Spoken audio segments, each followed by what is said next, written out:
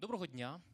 Напевно, Good сьогоднішній evening. наш день Perhaps важливо почати this словами, що event we can світло start with words. сердець наших з With the вами light of our переможе hearts темряву, в якій ми can сьогодні penetrate any опинилися. Але kind of попри всі darkness виклики, and я win всіх over радий darkness, вітати і defeat зустріти стільки and друзів conquer представництва у darkness, його and we 30-й would день like to народження. greet Ми впевнені, all що our така friends on the синергія дій 30th України та її anniversary, міжнародних партнерів and дозволить this всім нам synergy вже of Ukraine 31-й and рік зустріти her в international нашому partners українському Сімферополі. will make it Тому possible сьогоднішній for день us важливо to почати з тих слів, які celebrate лунають в the житті кожного з нас, 31st які anniversary in лунають Ukrainian завдяки Simferopol. Now всім we нашим hear військовослужбовцям, greetings всьому нашому to our військово-політичному керівництву. armed І ці forces, слова our звучать дуже military просто. and Слава political Україні! leadership, and the slogan is very simple. Glory Для be to вас Ukraine. ми разом And всією for командою you, представництва together і with Офісу all Кримської the платформи спробували сьогоднішній день зробити rep символічним, office, насиченим, office of the цікавим. Crimean І крім platform, we смачного decided to частування від make ресторації it Мусафір, які ви exciting вже in змогли addition трошки to відчути, collations вас and чекатиме важлива all the панельна tidbits дискусія про that you наші can плани try. деокупації, реінтеграції We can і share майбутньої also роботи the вже plans в for the новому occupation and році. reintegration, У our нас operations in триває the new важливий year. проєкт. Він є We мистецьким. have an Ви можете в цій ongoing залі project бачити that is роботи an українських artistic one. митців, які In this надихнулися room you can історіями see some наших works of політв'язнів та art активістів, які чинять that спротив is на території inspired окупованого by Криму, our і присвятили political свою роботу activists, prisoners of і ця consciousness in презентація the також territory відбудеться. of І в завершенні Crimea. вечора кожен з вас We'll може have a побачити special фільм режисерки presentation. Анни At the end Цивільної of this «Голос Криму» Наріман even Джеляв. you'll see І the я watch радий the вас всіх film вітати, Nariman і Jalal, давайте The Voice of починати. Crimea. Хочу до And let's вітального start. слова I would like to invite запросити важливу людину, a very для important якої person Крим – це to не start this evening. просто And this is not just її about робота, а це її work, рідна домівка. this is Я about хочу home. запросити постійну представницю Also, президента України в Автономній Республіці And Крим this Тамілу is Ташеву permanent до вітального representative слова. of the Прошу Ukrainian підтримати. president in the Crimea, Tamila Tasheva. Дякую дуже, друзі. Thank you, friends. Thank you, colleagues. And I would like to thank my team. And thanks to them, we can arrange this evening. We were getting ready for it. But as is now the usual, unfortunately, the Russian Federation from the very early morning tried to do something menacing against us. We are without light, without energy, electric power, but we are without them, though. And these candles are not just the candles of for light, but also for warmth, and also as a symbol of our fight. We lit them, lit up those candles, and we would like to thank our armed forces. Thanks to them that with very little light, but we can have this getting together. This is an important date. This is our anniversary. 30 years exactly on the 17th of December, to be exact. The rep office of the President of Ukraine was established and the law was adopted after 2014, and that office had to move first to Kherson region and then to for the political, according to the political will of the President of Ukraine, we started our operations at the strategic level and moved to Kyiv.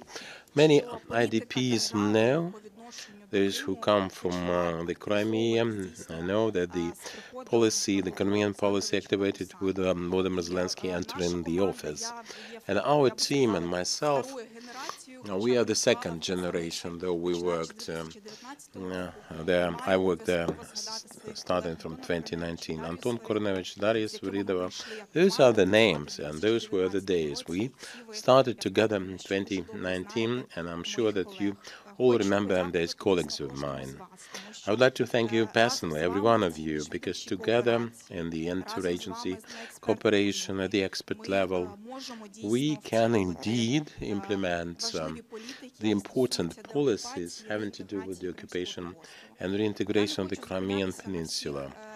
I am not dwelling upon all the detail of our representative office operations with Mejlis, with the Crimean people who had to leave the Crimea and those still live in the occupied territories, how we worked all those years and how we started anew after the full-scale invasion that started on the 24th of February. I would like to thank all the people in this audience, the rain, the snow, the jams and traffic jams, but you are here, and Eugene is from Yalta, and we have many people on our team who are originally from the Crimea, and it's really a big pain for all of us, and we are trying to invest our soul and mind in this important work. In the middle of this event, we'll have the panel discussion, and we'll try on that panel to explain everything to you. Thank you very much. Again, I'm not discussing all the achievements. This is the law on indigenous people for the occupation reintegration adopted and enforced by the presidential decree, the Crimean platform that started last year and this year. We continue the whole set of legislative and regulatory initiatives, the presidential decrees. These are all those very important drops into the glass which we would like to carry to the place of our destination, which is the free Ukrainian Crimea. And our armed forces, thanks to them, to our diplomacy, our military, political leadership will be able to celebrate in Simferopol on the 31st anniversary. And all the people willing to come back to their homes, and myself included, will be able to come back. Thank you, Tamila, for your kind words. You were speaking from the heart. I also work for the representative office. I would like to thank Tamila for the synergy and for the opportunity to work together. And this work cannot be done without a very important body indeed, a very important institution, and that's the presidential office. Deputy head of this office is Ihor Ponochovny. The floor is given to him. Thank you very much. Let me start with the greetings and acknowledgements. In these winter days, the 90 years of winter of our discontent, that we will live through and become more integrated and become stronger. This is a very important day. Tomorrow we celebrate the 30th anniversary, to be exact. Tamila, I would like to greet you personally for your efforts and your team and all the people here. Together we are also bringing our victory nearer, and it's part of our true victory. This is the occupation of the Crimea, liberation of the Crimea. The Crimea is Ukrainian and always will be. And Tamila was quite modest, and she failed to mention some of the achievements and important ones at that. The strategy for liberation of the occupation, from the very important point of its occupation, could have been adopted, but it's only with President Zelensky on his initiative, with the Secretary of the National Security and Defense Council, that we adopted this strategy. And now we have to do things to liberate the Crimea. That's the international strategy, what the world is supposed to do in order to liberate and deoccupy the Crimea. And when this strategy was adopted, it was just logical to make the following steps. She was very modest again, but together with the presidential team, we had the first Crimean platform.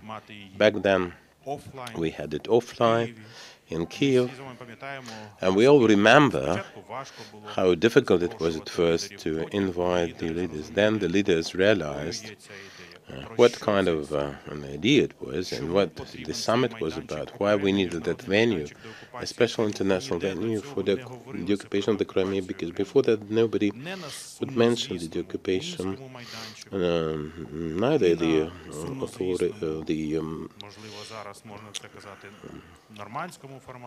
Minsk agreement notorious or the unfortunate Normandy format. We tried to mention that, but the partners would try to change the subject. And let's discuss the occupation in due course and the Crimea. And we have this General Assembly yesterday. It's kind of routine now, but yesterday the best result for the support of the General Assembly, our resolution of human rights, 82 countries in favor. The ones against it we are not mentioning here, but that wasn't enough again. So the president created the Crimean platform this year. Regardless of the war, we're having the second summit. We are having, and the information was there, and with a greater number of the leaders, the UN expert community. And that is why we continue with this platform, this format, and next year we'll have the third summit in next year. It is decided.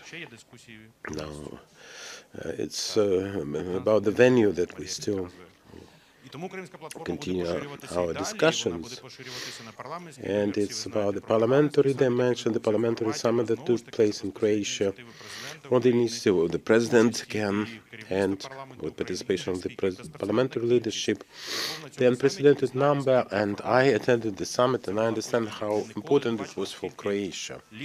They never saw so many, such a good number of speakers of the parliament. It's a great place, capital of the country, Zagreb, but it had never seen such a number of people talking about the occupation of our Crimea.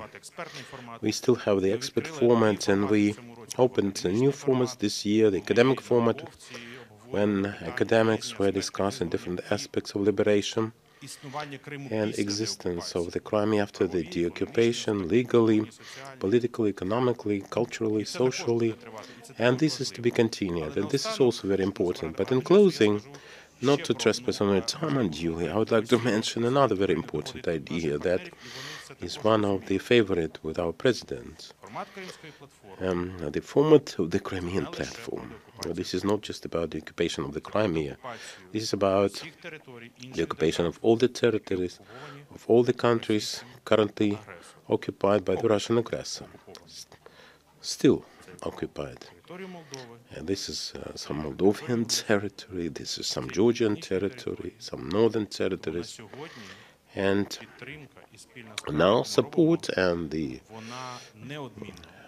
work we do together, our common destination is the occupation of all the territories. Thank you very much. Greetings again, and I wish you a very fruitful event indeed. Before we turn the floor for address to our next speaker, we have to mention our initiative that we started for the 30th anniversary of our rep office, and it will become known very soon. And together with the Ukrainska Pravda International Fund Come Back Alive, we have fundraising.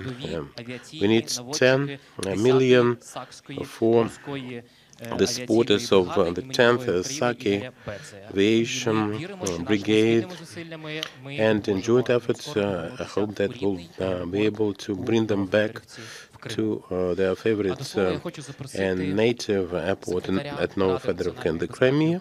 Now, next speaker is Secretary of the National Security Defense Council, Oleksiy Danilov.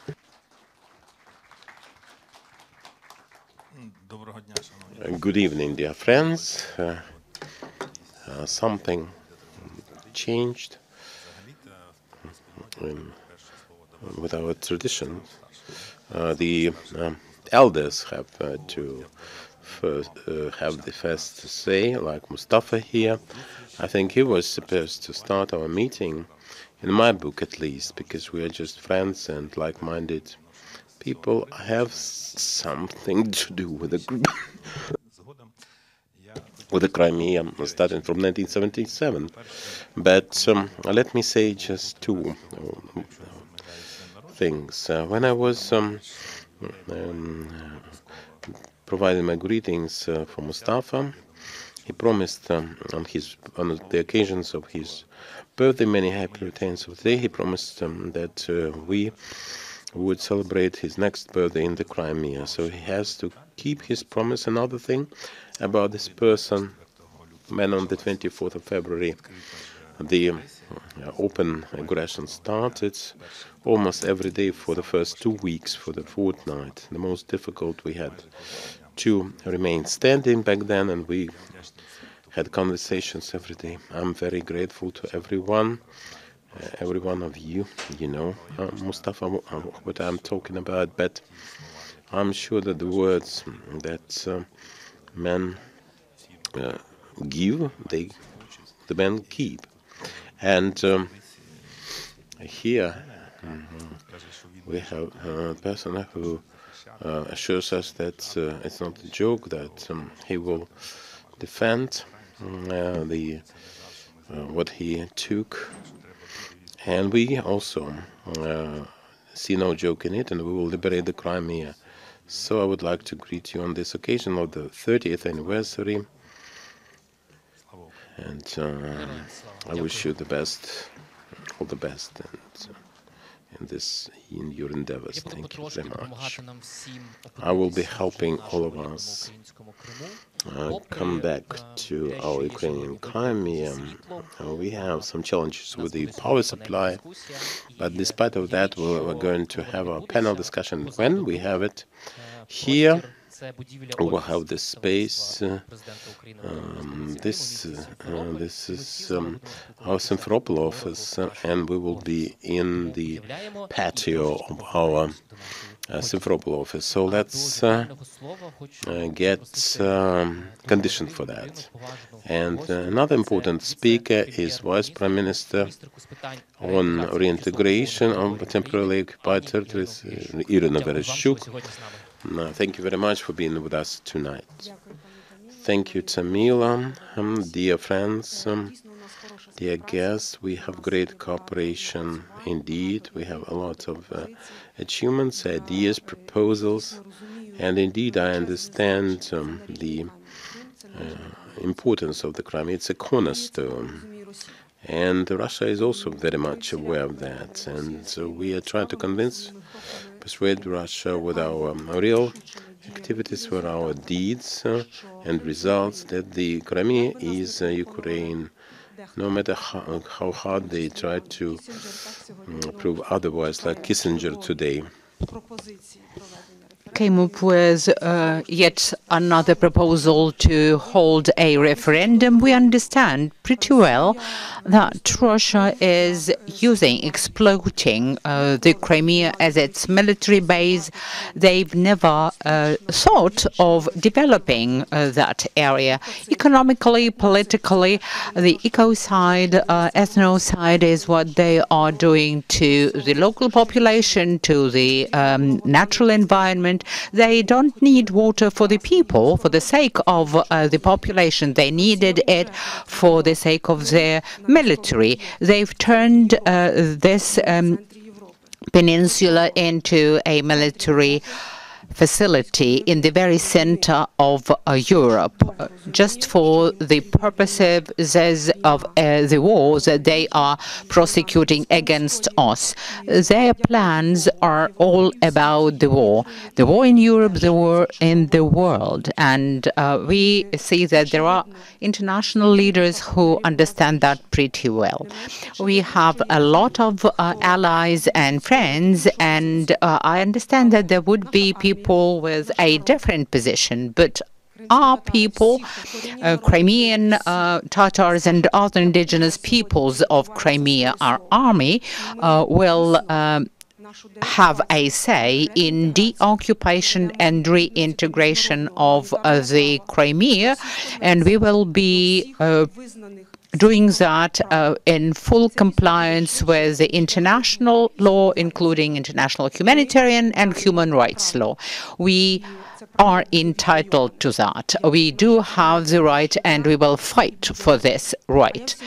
I would like to thank everyone, Mustafa Aga, Refat Aga, people that you represent. We would be doing our best to help the people who are still there and suffer from press ganging. We will help them to leave the Crimea. We will provide them with the documents, because it is about saving their lives. They want to be on our side and to fight together with our armed forces. We should be remembering about political prisoners and support their families. And I would like to thank Tamila and her team, who do a lot to support those families. 427 persons who have been arrested and imprisoned still get assistance from the Ukrainian government. Their family members get this assistance. And I would pay respect to those who perished in this war. Putin does not let up the fight, and we remember those who stood up to his criminal regime back in 2014 and are still fighting together with us. So this war cannot be over unless and until the Crimea is deoccupied and becomes Ukrainian again. Unfortunately, the reintegration, deoccupation and reintegration strategy did not include the military retake of the Crimea. We were looking for diplomatic and other peaceful ways to bring the Crimea into the Ukrainian fold again, but they have not left us any other option but to fight for it militarily. So glory to Ukraine. Thank you, Iryna, for your resilience and determination, and we are moving together to our common victory. I'll tell you a story, if I may. Tamila said that I come from Yalta. Most of my family also come from Yalta, and I often recollect how much I love the waterfront in Yalta, and how much I love modern Ukrainian music that used to sound there every day. I remember how happy we were when some of our artists and performers won the European Song Contest this year and back in 2015. So I would like to introduce to you a person that I dreamt of meeting for a long time, and my dream has come true. So please meet songwriter, singer and performer Jamala. Give her a round of applause, please. Good afternoon, ladies and gentlemen. Salam alaikum. Salam alaikum, Refat Aga, Mustafa Aga. It is my great pleasure to be with you here today. Each and every of us has its own contribution to make into our common cause. We have to bring our former life back, our nights and conversations in our own homes. And I will announce several times the action to support the 10th Saki Naval Aviation Brigade. Those are the people thanks to whom we can meet here peacefully and discuss matters at hand. I encourage you to support our fighters and collect the necessary money and raise the necessary sum. And I will contribute the thing that I treasure most. What can it be? Your crystal microphone? No, the Kalish Orchestra did that already. No, that's the thing that I used to write music for 10 years. 1944, the song of mine, the winning song, actually was written there. A lot of my albums were written thanks to it.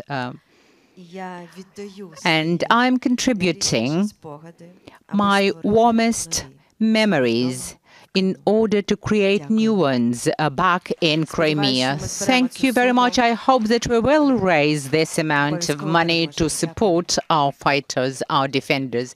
Thank you very much, Jamala.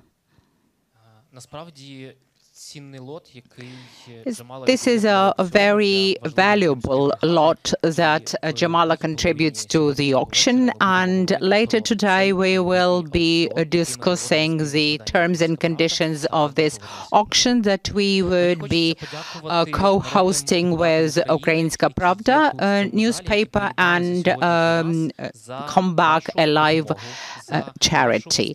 I would like to thank you for being with us, for the support of the rep office and for our common fight to liberate all of our territories. And I will give the floor now to an MP, head of the Verkhovna Rada of Ukraine's delegation to Parliamentary Assembly of the Council of Europe, Ms. Maria Mezhentseva. The floor is yours. Good afternoon, dear friends, Your Excellencies, colleagues, representatives of the Crimean Tatar people. Neither sleet nor rain, nor the absence of electricity or heating would stop us from liberating our beloved Crimea. And Parliamentary Assembly of the Council of Europe was mentioned. I would like to share wonderful news with you. Within the next 3 years, the Council of Europe would allocate 50 million euros to support our activities towards the liberation of Crimea and our activities, joint activities with representatives of the Crimean Tatar people. And this has been confirmed by Secretary General of the Parliamentary Assembly.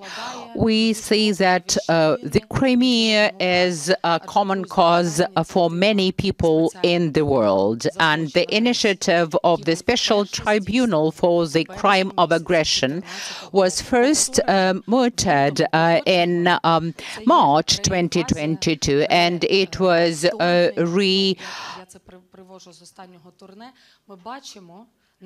repeated this year a bit later, and we understand that the Crimea will figure as a central point of this tribunal, because those who ordered to occupy, to annex it illegally, to conduct all of those crimes on the territory of our country should be punished.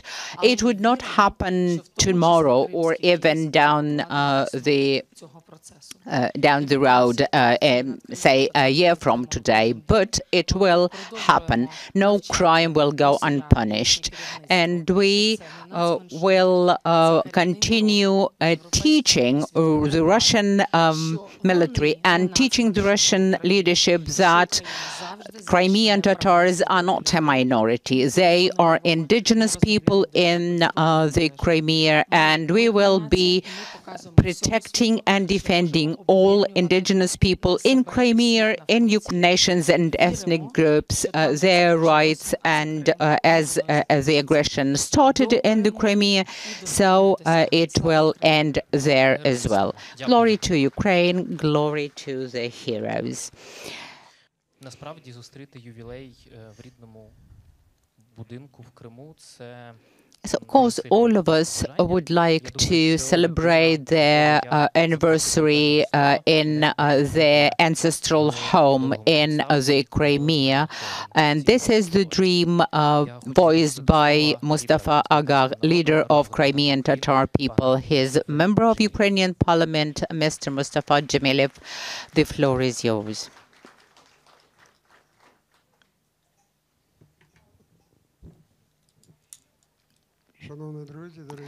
Dear friends, dear guests, 30 years ago, on the 17th of December, the representative office of the President of Ukraine in the Autonomous Republic of Crimea was set up. That was extremely important, not only because it was the only autonomous republic within the state of Ukraine, but we all understand that the Crimea has always been a special region in Ukraine. Once it was called the time of the seat of communists, then the seat of chauvinists, and we had various separatist sentiments there in different times of our history. Up to 90% of the population there were Russian speakers. And they were the ancestors of those who came and settled there from the Russian Federation. And it was essential for the Russian leaders to have their agents there to keep an eye on the local population so that they would never stand up to the Russian oppression. And even after Ukraine gained its independence, the government appointed very dubious persons to lead the peninsula.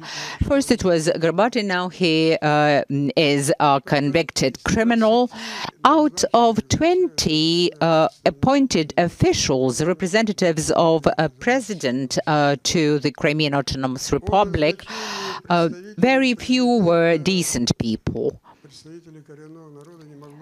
And no one could even dream of having a representative of the indigenous people as presidential representatives there. So particularly during the Yanukovych reign, Crimean Tatars were deemed as a threat to the territorial integrity of Ukraine. But what followed actually cast light on who was the true patriot of the Crimean Autonomous Republic. The representative office is an extremely important element of public administration and of our fight for the return of the peninsula into the Ukrainian state. I would like to thank Tamila for what she's done so far, and the people who preceded you.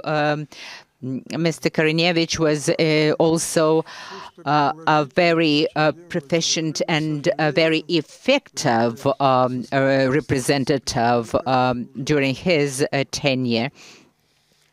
And the role of your office after deoccupation will be even larger and more essential. Quite recently, I heard someone say that we would liberate Kherson by the end of October, and it happened indeed in early November. Now people keep saying that the Crimea will be liberated sometime in the summer, and so we believe. Tamila, I congratulate you and your team on this anniversary, and I wish you fruitful work towards deoccupation of Ukrainian Crimea. Thank you, Mr. Haga.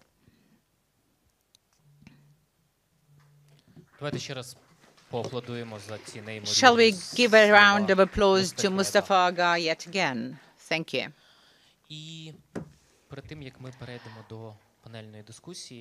Before we invite our panelists for the panel discussion, I would like to specifically thank some people for support of Ukraine and their attention to the situation in Crimea. Mrs. Valdemaras Serapinas, Ambassador of Lithuanian Republic to Ukraine. Ambassador of Latvian Republic in Klau. Of Estonian Republic, Mr. Kaima Kuska. Of the Republic of Croatia, Anica Jomic.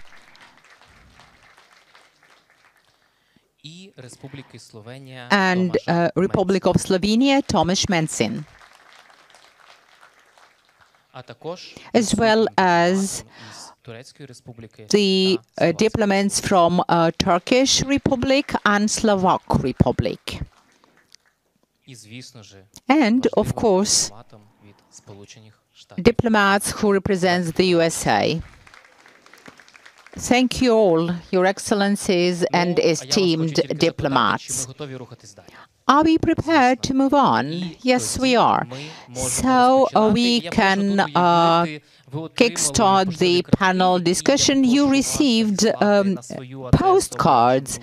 Please send them to either your own home addresses or to those of your friends in the Crimea. You can see the edifice of the representative office in the city of Simferopol. So that is important, isn't it? And now we will have a panel discussion on achievements and challenges on our road towards liberated free Ukrainian Crimea. And I will give the floor to the moderator coming from the Crimea. She is editor-in-chief of the Ukrainska Pravda newspaper, Sergey Musayev. Dear friends, good evening. I would like to greet Tamila, greet the representative office of the President in the Crimea, and wish that our next birthday we celebrate in the Crimea, and the same kind of discussion with the results, with the achievements we discuss in your home. On the premises, we can see the picture here. There's the QR code, and you can make your contribution without leaving this room. So what is the matter in hand? What should we discuss now? I remember how it all started with the Crimea and was supposed to end there. And I remember with Tamila and Alim, who founded Crimea SOS. We worked and lived with that since 2014. Sometimes people would look on us as crazy, but now it's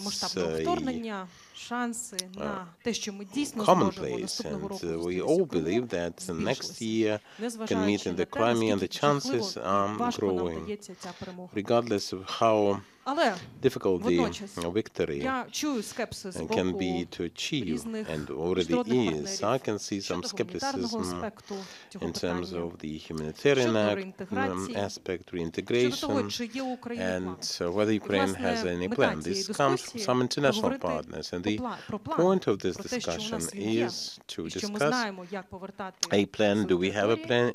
Yes, we have it. With the territory, with the people, with the transitional justice, and what will happen in the Crimea after we will bring it back. I would like to ask Oleksiy Danilov to join this discussion. Iryna Vereshchuk. Iryna Vereshchuk, Vice Prime Minister and Minister on Reintegration Temporarily Occupied Territories, Oleksandra Azarkhina from the Crimea Deputy Minister, Tamila Tasheva, and this event would be impossible, would have been impossible without her. And you know her title, and Refat Chubarov.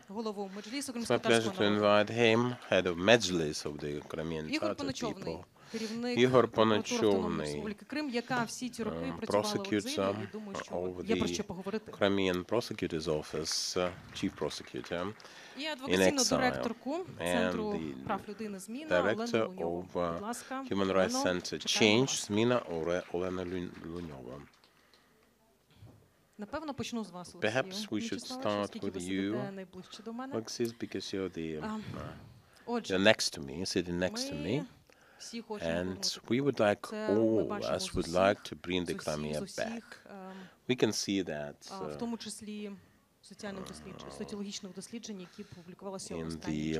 in the surveys that the polls that we had of lately, in reintegration, the occupation of the Crimea is about security, national security, but there is this skepticism. There are some articles expressing it, and how can we overcome this? How can we prove them wrong? When they say that you have no plan. Let me say that there is another thing very important for us. I'd like to say that our country should be a NATO member. That's Kissinger never was known as a supporter of the Russian universe before. So now he's talking about difficulties. Not actually his place to talk about such things. It will come back to the situation in December 2019. I said that because our president went to Paris and broke all the formats as president of a big country. And that was the beginning. That was the incept and the inception. And unfortunately, it's very unfortunate, the world for some years has lived in the undercovered democracy with some kind of understandings, arrangements, and that paradigm was also broken. He is very much in favor of public democracy. He is a great champion of it, and he is very much in favor of consulting the society and taking heed of what the society has to say. Partners helping us, we appreciate him, but if they can manage to convince us that it should be under the carpets, that would be the end of it. So we have to stick to open democracy. Speaking of the plans, we have a plan, we do, and we can say what when talking about our constitution, our territories. Of course, we will listen to our advisors, but it's our decision. We have to support and implement and enforce, if necessary, our constitution, which outlines the territories that we are responsible for. If the Crimea is liberated, some people say that if it is not liberated, it will stay a factor of danger and insecurity for the whole Black Sea region. Thanks to your outlets, I managed to publish an article on the prospects. Unless the Russian Federation fails them, the world will stay in a very anxious, undefined, and insecure state. Because more than Hitler in 3 to 5 years will appear for sure in this situation, can be certain. And this is not going to be just a tragedy, but a disaster for the countries that will have to deal with the Russian Federation. And we have to be very much aware of that. Oleksiy, what's the plan of bringing the Crimea back? Should it be peaceful, or otherwise? It depends on many circumstances. On the 12th of April, you probably remember, we had this correspondence of what was happening to the ship called Moscow. And what was happening to it, you asked me. And I said, everything fine. Thank God for that. It sank. She sank. And Moscow, the big one, the namesake, will go down. And that's the only destination they deserve, and we can be satisfied with. Thank you for your ministry this year has faced many challenges, the evacuation corridors, helping people in the temporarily occupied territories, but you have to think about the reintegration of the Crimea. What has been done there, and what kind of challenges do you see? Well, we have a strategy, and on the 31st of March, the President signed a special decree. We understand that integration, the way it was, the vision, on the 21st of March, it has to be changed. Now we are working on its update and adoption. Naturally, we had to reinforce the component, and I was talking about it earlier, for those people who would like to leave the Crimea. We realized that we will need time for that, the human resources. And our ministry, it's 9/11. We used to work on reintegration, some strategic, more formal projects and objectives, because it was never about any military, the occupation, but economic, political, diplomatic instead. Now it's all different, and Olena and all the colleagues here, we have conferences every day on the IDPs coming from the Crimea, and we are focused on the practical side of this, and like emergency. And the Crimea SOS, just think about it, how much has been done. And with Donbass, it is impossible to overstate. Lots of people, lots of proposals. I would like to thank everyone. You have this great expertise, you have this great experience, you have the ready-made solutions. My point is that we have, with all the ministries, we have to do it very quickly indeed, with the instructions and all the necessary changes for the legislation. Talking about the strategy as a deliverable, it is being finalized now, but you asked our colleague, Mr. Secretary, about the plan. There is a plan. It includes many components at many levels, the local, regional, central, and also international. The Crimean platform. What a great project it is. And everyone, Maria, Refat, all the people who are presenting this international dimension, we're implementing the solutions and proposals. Thanks to the embassies, the diplomats, the countries, Lithuania, Latvia, Estonia, but what a voice, what a joint voice of the three countries and the ones who joined them, joined the chorus. That's the pivotal problem, the Crimean problem has been around for centuries now, so we have to put an end to it, and that's for our generation to accomplish.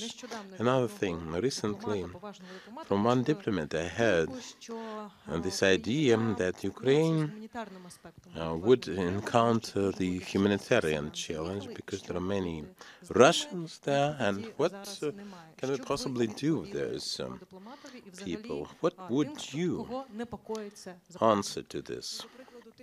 Well, for those who suggest a referendum, we had the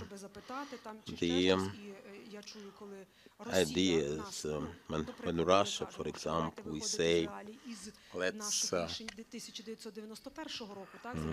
consider the state of affairs of 1991. You recognized our independence. You signed the agreements in 2003, the long national border with the Crimea included in our territory. So let's face the reality. That's the reality we would like to face. In 2014, at least, we had some reality, and that will be a matter for discussions. We have to pave our own way, because there is no experience. We can not stand on anybody's shoulders. There was this post-war experience of Germany. For some years they had no elections because they did not expect any reliable results. The wars, the conflicts, not on good terms with reality. And I have no ready answer for this question. The humanitarian problem, and what kind of a problem? Because we also now have this humanitarian problem. We should not be weak. Those people who say that the military solution is not a solution. What about 2014 and the Nord Stream 2? That never worked. And we have to find our own solutions, and we shall, based on the international humanitarian law, with all the conventions, understanding the simple fact that people live there. Different people. The time is up. The time has passed. But we are the state. We are Ukraine. And our territories. Crimean people are citizens of Ukraine, our nationals. They get mobilized. Also the Crimean Tatars, and that led to this forced deportation wave. Kazakhstan, Uzbekistan. We remember the tragedy very well. What has been done in that department? I would like to thank the Mejlis, Refat, who is coordinating this communication with the people, using his authority, his background, his reputation. We have the coordination staff. I'm in charge every Thursday with Olena and Refat and all the stakeholders, attorneys at law, the Ministry of Foreign Affairs, and we are working on the regulations. Some we have adopted, and the legislation, the law, to apply the administrative procedure, you know that that's what we are doing. There is a lot to be done. Every case is separatists, children born in the occupied Crimea, the certificates which cannot be recognized because they are not legal. But Mejlis is collecting all this evidence, all this intelligence, information. They put it together, make it systemic. The advocates and Latvia, Estonia, and Poland. There are other partners who take much care interests of Ukrainians in the Russian Federation should be represented by some consular services, some diplomatic corps. Switzerland, for Switzerland this was denied, and we are looking for some option for Ukrainians to escape this criminal mobilization. Thank you, Iryna. Alexandra, you are from the Crimea. I have referred to this circumstance, the Ukrainian railways, Ukrzaliznytsia, and the trains of victory. And the tickets have been issued in Kyiv, Simferopol, tickets, and also developments to Yalta. Yalta is a bit less easy to imagine, and Kerch. And I have bought a ticket. I'm not asking when I will be able to use it, hopefully soon, but your ministry, during this year, what have they been doing for integration of the occupied Crimea? I'm not talking about the railway alone, but the mined Black Sea, the Azov Sea. We are not talking about it yet. Thank you very much. In fact, the mission of our ministry, it has a long name, but we call it the Ministry of Recovery. And all the material means that we can lay our hands upon, would like to engage to reconnect the Crimea with the mainland Ukraine in a way that should operate in a sovereign state. The pseudo-referendum that they put up in the Crimea back in 2014 reflected this state, because the Crimea was an island. Like Chernivtsi, like Kropivnitsky, many other regions of Ukraine, separated even by way of transport, connection, disconnected. And we understand that, unfortunately, this war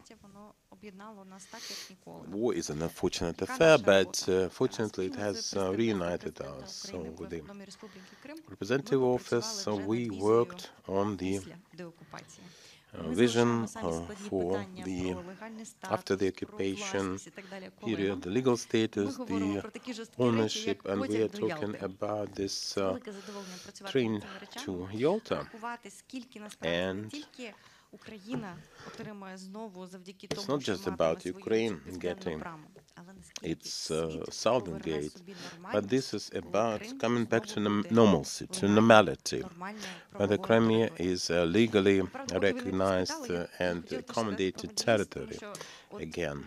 And Mejlis, I would like to mention in this connection, for 13 years, when I was 13, this is Simferopol, the Orange Revolution, and Winter Storm. And I was in the staff of our country. I found myself there, and I was brought up a Russian-speaking girl. We used textbooks and manuals published in Moscow. And it was the first time that I understood who I should trust on the peninsula, who I should respect there. I remember the bosses who took us to the headquarters, and I remember being hated even by the guards in the office. And I was just a teenager, and I was struck at that time with the revelation of the truth. And after the occupation, I was offended, and I had some malice feelings towards Crimea because it was incapable of protecting itself. Now this situation is totally different. We understand that what they respect there is just the force and the might. And now we've got this might. And the deoccupation of Crimea is, first of all, not about the railway connectivity, but about the restoration of the truth. And we do have allies all over the world. And the people who tell the truth will always be united and will prevail in the end. And I prepared a lot of slides, but I don't think it is the proper time to show them. We will be telling you about the transportation networks there. What about the demining of the shoreline? We will do that like this, but yeah, we are developing some solutions as we speak, and we have got the necessary intelligence, but we still lack a very clear understanding of what's going on there, demographically, economically, etc. So we can observe some trends over the last 8 years, but what we see is the denial of any private initiative, environmental standards, political and human rights standards. We hope that we will bring all of that back. Now, speaking about intelligence, it's the question for Mr. Budanov, but we developed a model of safe and secure deconstruction of the Russian reign in the Crimea. Tamila, I would like to give the floor to you now.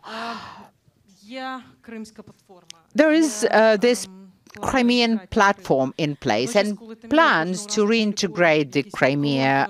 But every time Tamila publishes certain columns in the Ukrainian Pravda, we receive a lot of feedback from Crimea with lots of hate speech. And we should take that into account, and we have to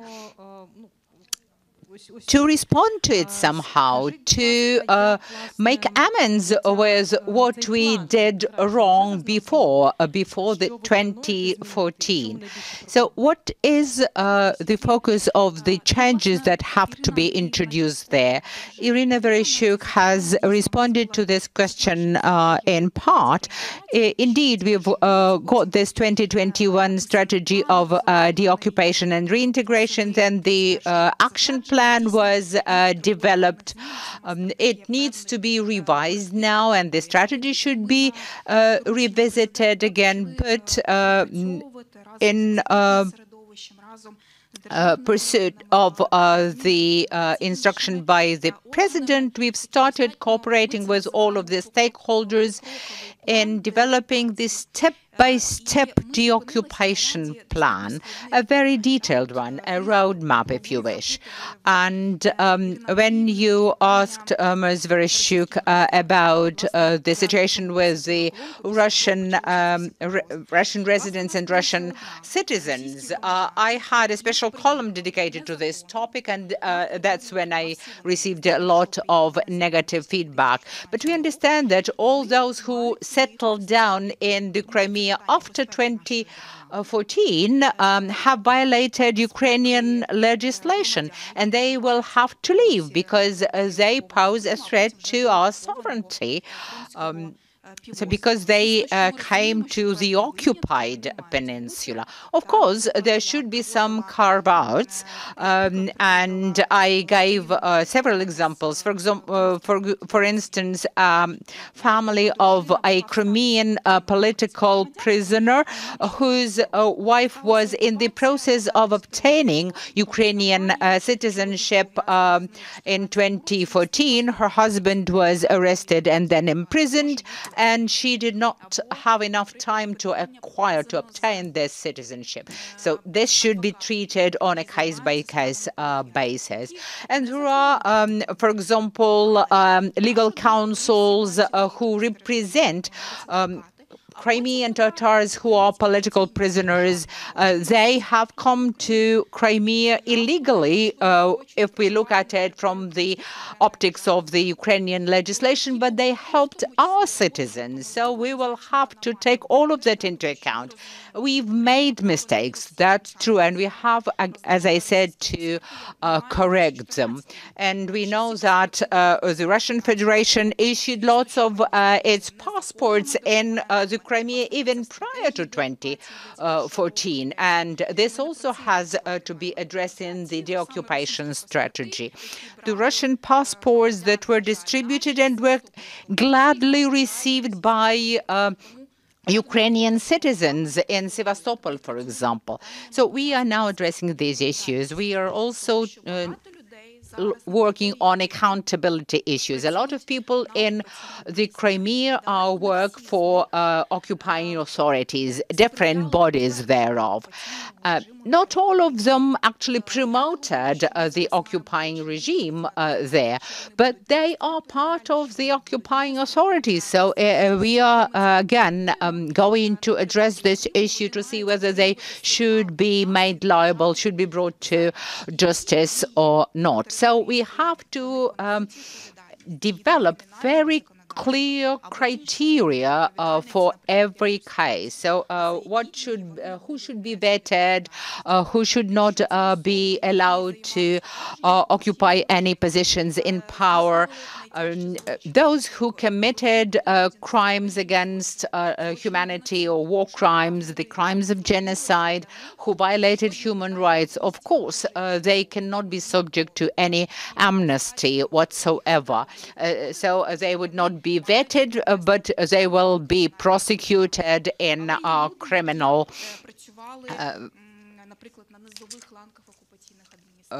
procedures.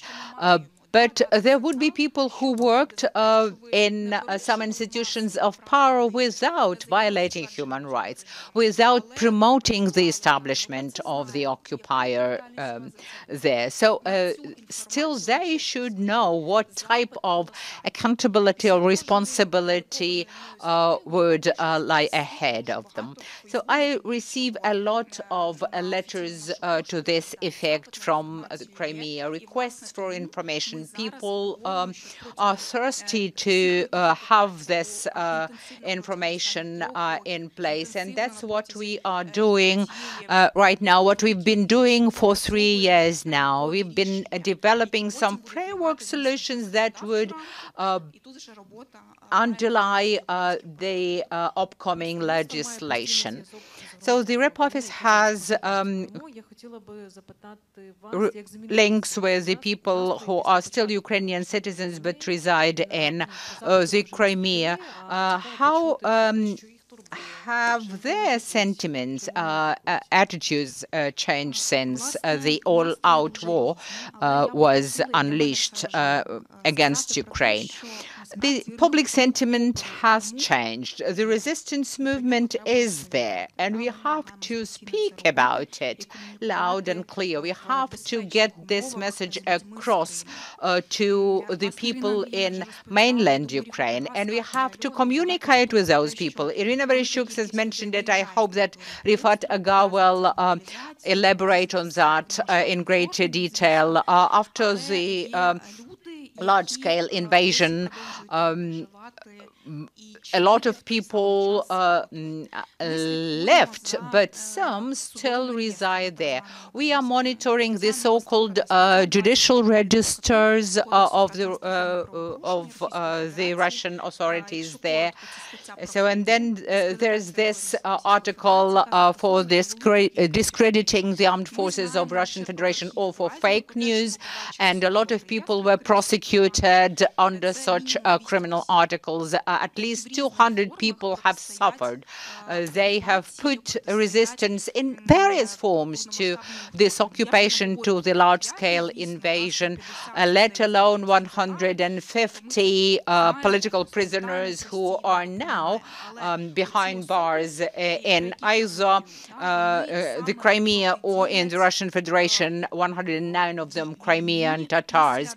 But now I'm speaking about people who put up resistance resistance after the 24th of February. Alexander Ferapont, who distributed leaflets, and one of the pictures on our action is dedicated to this issue. Then Bogdan Ziskin, who was not engaged in activism before the 24th February. Now he has been arrested and he is facing trial for using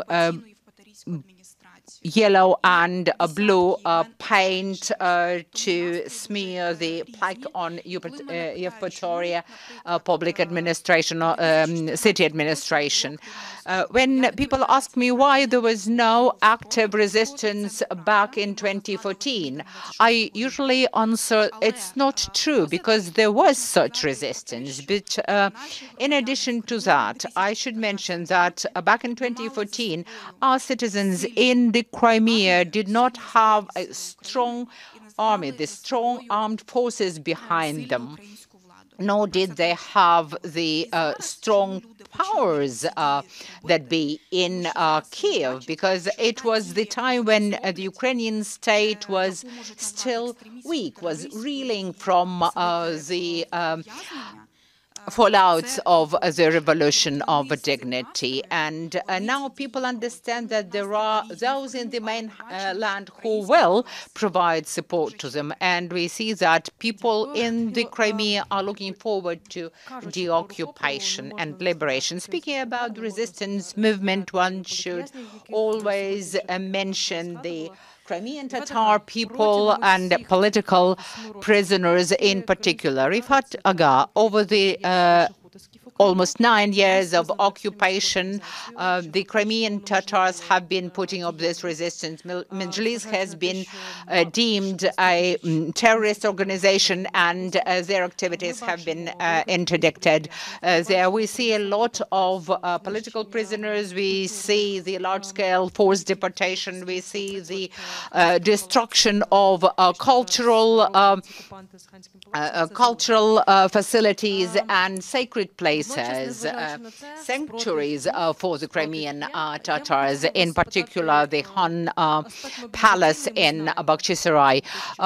We know that a lot of Crimean Tatars left Crimea back in 2014. Many have followed suit over these 9 years. So what can the Mejlis do to restore the activities of their representation bodies after the deoccupation? Thank you very much. I would like to highlight some of the issues that have already been raised, and I will raise some additional ones. I would like to thank all of you for coming and for heeding this event. We've been speaking about the deoccupation of Crimea. No one of those present here doubts that. So, but not only are we liberating territories or deoccupying territories, we are liberating people, hundreds of thousands of those who did not bend their knee to the occupiers, those who never doubted that state sovereignty of Ukraine will be restored in Crimea. These are Crimean Tatars, other indigenous people of the Crimea, Russians and Ukrainians who feel that they are part of this political nation of Ukraine, and we will restore this sovereignty not for a year, not for 2 or for a decade, but forever and ever after. And we should understand how the Crimea would be developing as part of the independent Ukrainian state. I would not deliver a long lecture to you now. We know what Ukraine failed to do within 23 years of its independence till 2014, as some of you mentioned there. And one of the reasons of setting up the rep office of the Ukrainian president in the Autonomous Republic of Crimea was not just about the special status of the peninsula and the Autonomous Republic, but also of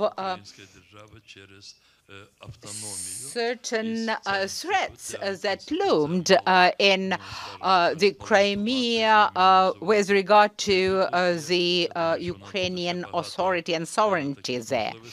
So we will have more opportunities to discuss not only history, not only our past mistakes, but also looking forward, we will discuss the potential and essential role of the Rep Office in the Autonomous Republic of Crimea after the occupation. The working group that drafted 3 bills focused on developing parameters and algorithms for the development of the Ukrainian Crimea. So now I'm speaking about the law on indigenous people, on amendments to the constitution, on the status of the Crimean Tatar people. And the bill on amending the constitution reflects our own vision of Crimea with special status in the Ukrainian state, but we should be very frank here, and you mentioned this word, fairness and justice. So we should be looking at the sources and the essence of the autonomy of the Crimea. So when we were drafting the amendments to the constitution, we provided for a special role of the Rep Office of the President of Ukraine in the Autonomous Republic of Crimea, and a special mechanism, I would like to underscore, for the restoring of the rights of the indigenous people there, through establishing true equality for all residents of that peninsula.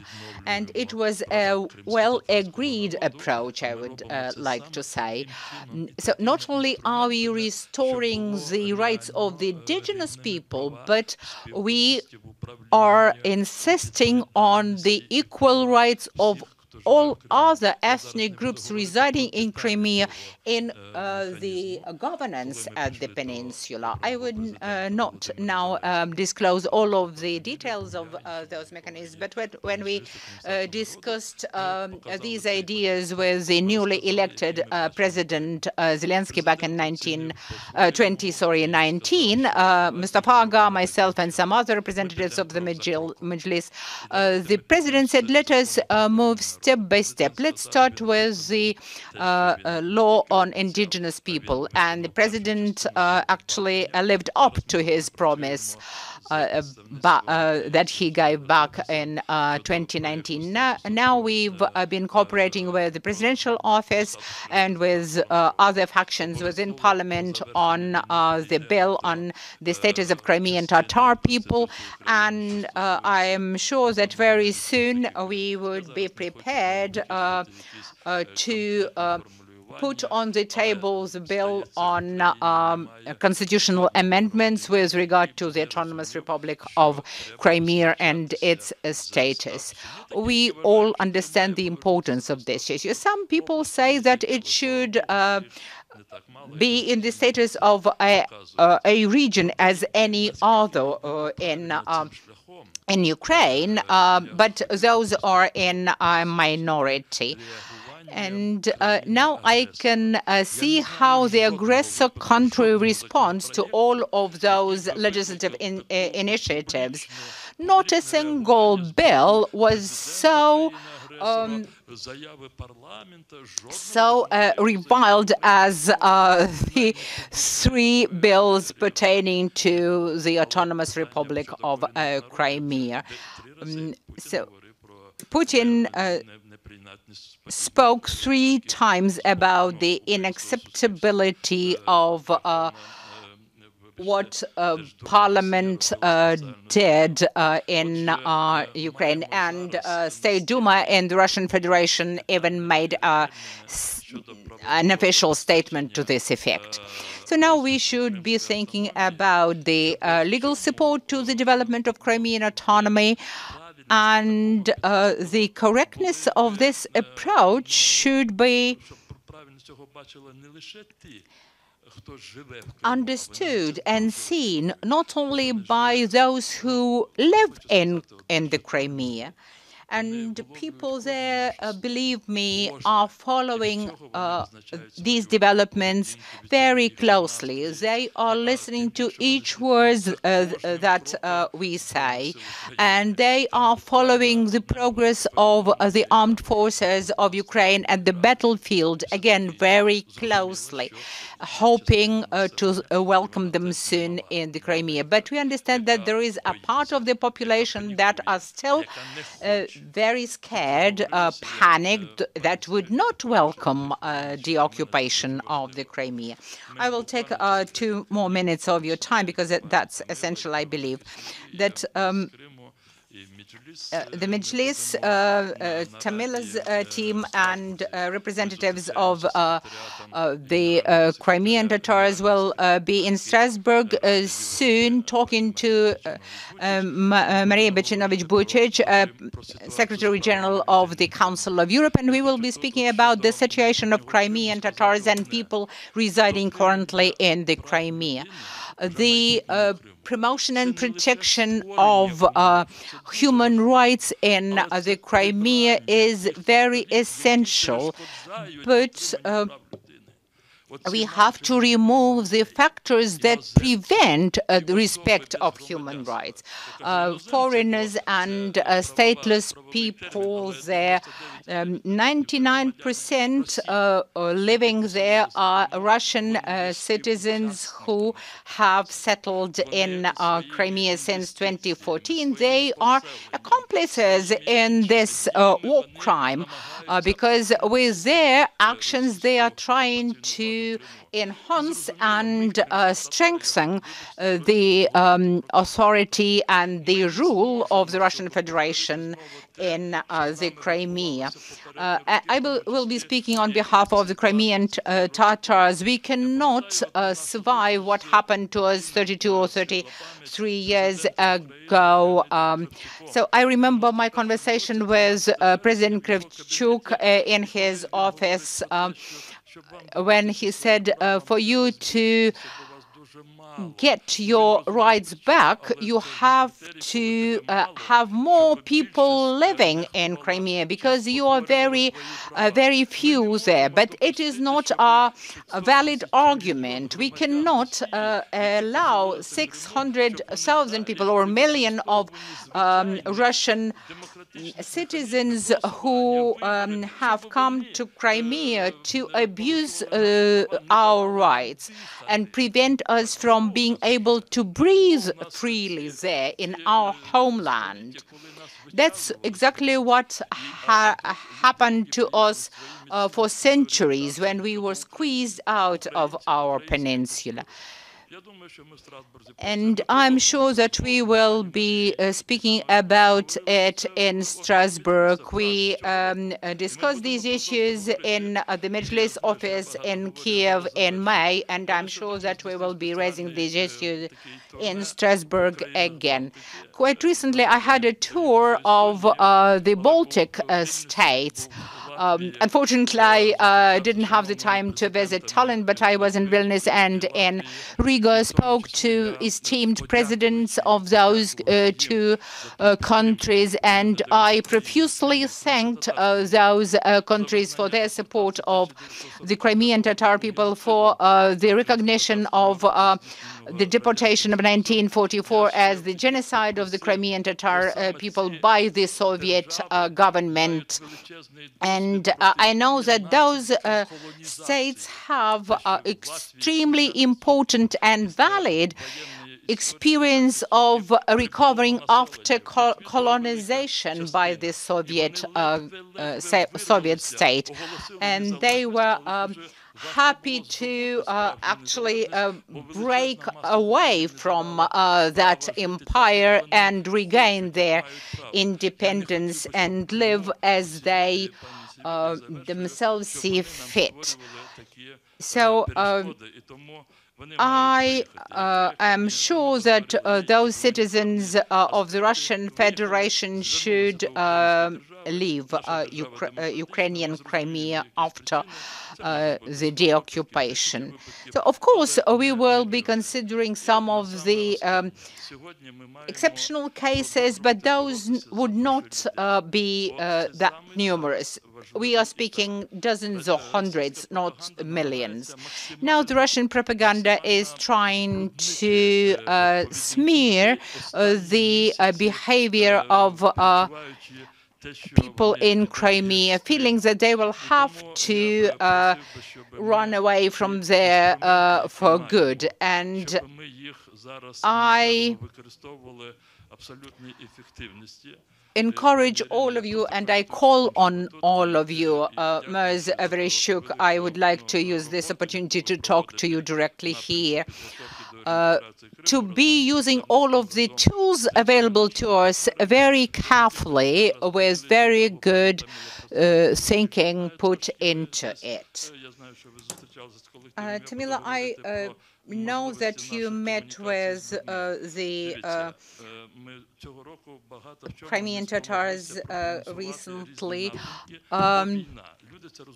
Now, people understand that we are living through the war times. People are quite aware of that. But we should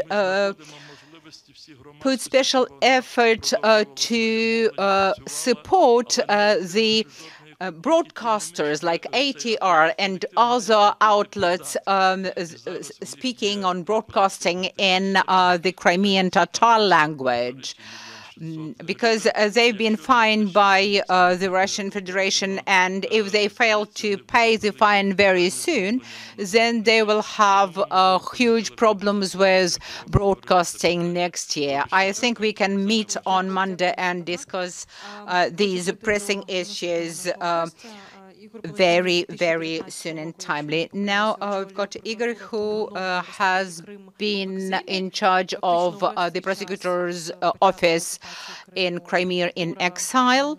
And over the whole period of the Crimean occupation, you've been investigating various crimes. And I remember the story of a French donor who decided to help Ukraine to buy naval drones, and we asked him what title he would like to give this drone, and he said crime and punishment. So that's exactly what you are doing, right? You are investigating the crimes for those crimes not to go unpunished.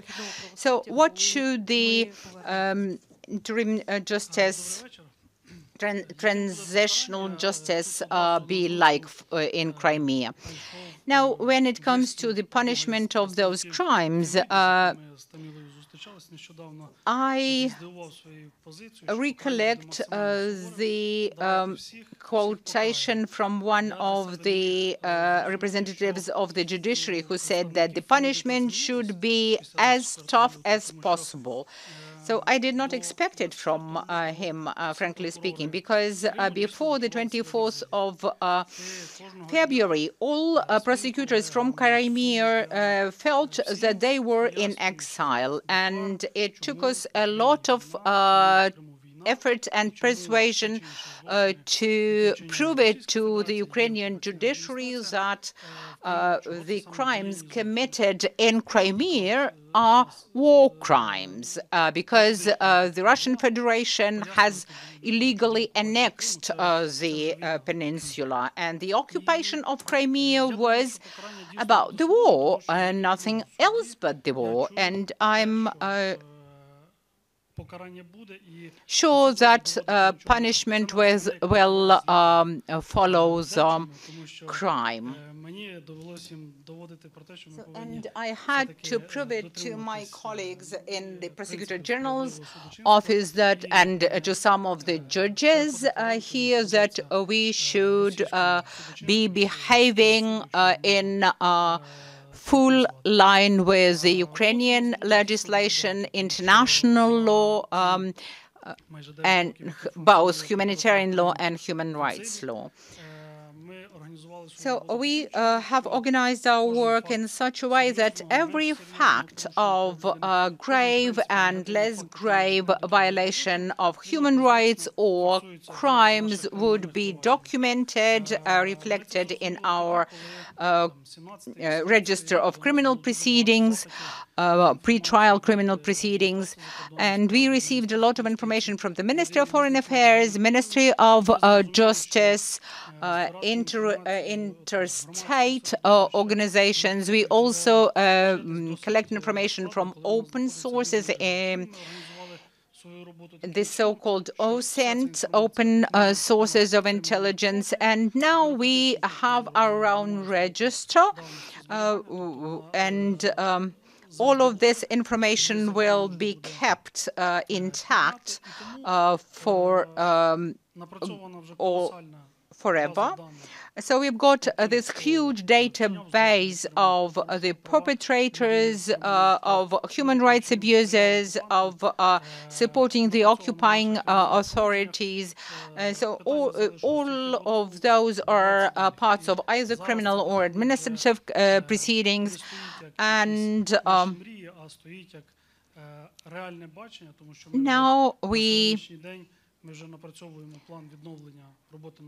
are designing a plan for restoring our operation in the Crimea. We now know how many prosecutors we will need there, how many prosecutorial offices or bodies we will have to put in place there. And we understand that there's a lot of work ahead, and we will be tired and exhausted, but we welcome this exhaustion. Thank you very much. Russians should get prepared. I mean, Russian violators of human rights and Russian criminals. You said that there is a lot of work awaiting us, both for the prosecutors and for the human rights defenders, for civil society organizations. And how do you see your work in the Crimea upon deoccupation and as part of reintegration? We've got a lot of work right now, not after deoccupation.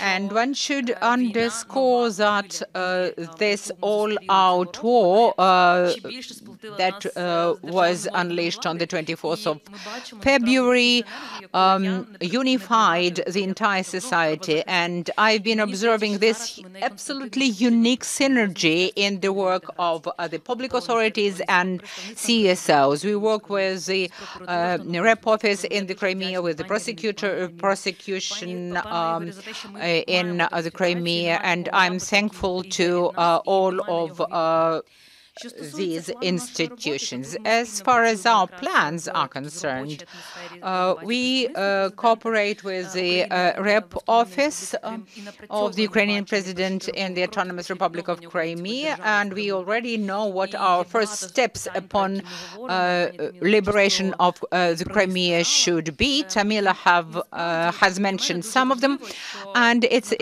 very important for me that there should be a demand for this on the part of the governmental authorities, because CSOs have been working in the area of transitional justice for quite a while, but now we see that the government is getting prepared for restoring its activities in the Crimea.